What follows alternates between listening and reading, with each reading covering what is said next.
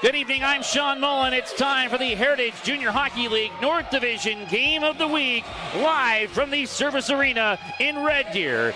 The Vipers host the Sylvan Lake Wranglers.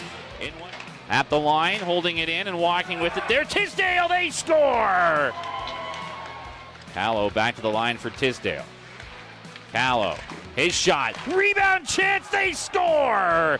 And the Wranglers are up 2-0 on the power play goal by Brett Garretts. Back in come the Wranglers. Wagner makes a nice pass, in backhand try.